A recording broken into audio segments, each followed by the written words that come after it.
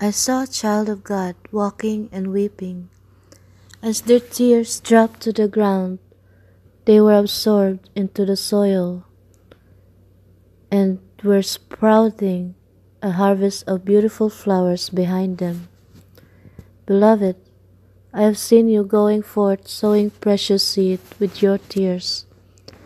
The seed is my word. Your planting is not in vain, dear one. Oh no, for your seed is springing up and sprouting, and shall become a harvest of amazing proportions. They that sow in tears shall reap in joy. This seed is miracle seed, supernatural seed, for a supernatural harvest. I am still the miracle worker, dear one. I am the husbandman. I care for you and nurture you. Like seeds in the wind, so shall my goodness scatter and multiply in your life. My word, which goes forth from my mouth, it will not return to me empty, without accomplishing what I desire, and without succeeding in the matter of which I sent it.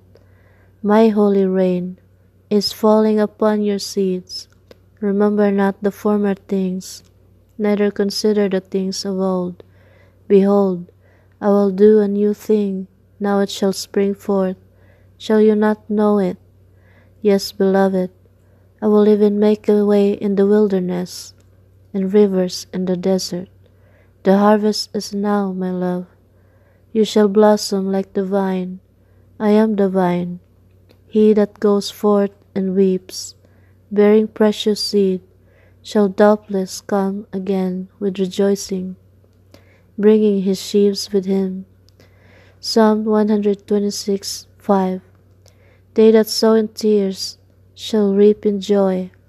He that goes forth and weeps, bearing precious seed, shall doubtless come again with rejoicing, bringing his sheaves with him. 2 Corinthians 9:9. As it is written, He has scattered abroad his gifts to the poor, his righteousness endures forever.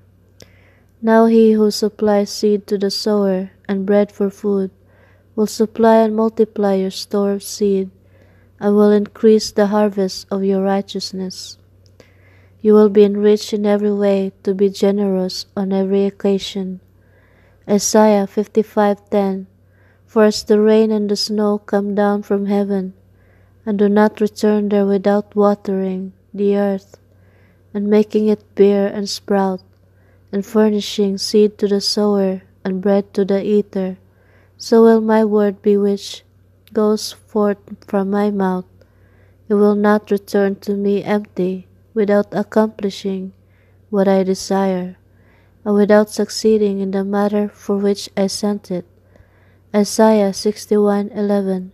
For as the earth brings forth its sprouts, and as a garden causes the things sown in it to spring up, so the Lord God will cause righteousness and praise to spring up before all the nations. Hosea 14:7. Those who live in his shadow will again raise a grain, and they will blossom like the vine.